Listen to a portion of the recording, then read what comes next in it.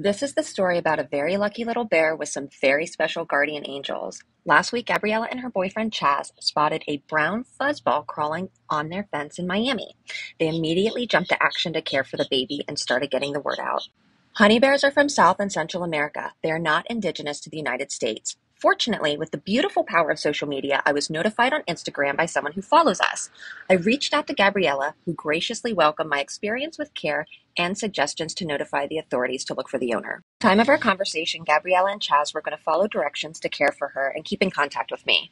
However, they had heard I was traveling down to Miami the next day, and they asked if I would pick her up. This was not an easy decision for them, but they did what was in the best interest of Juju.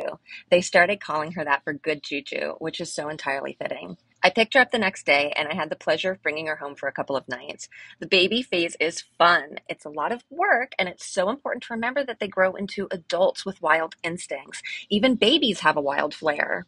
Her time with us was short but impactful. I spoke to Florida Fish and Wildlife Monday morning, and within an hour, they found her owner, and she was approved to go home. Cody is her real name. She escaped her outdoor cage and found her way to the neighbors.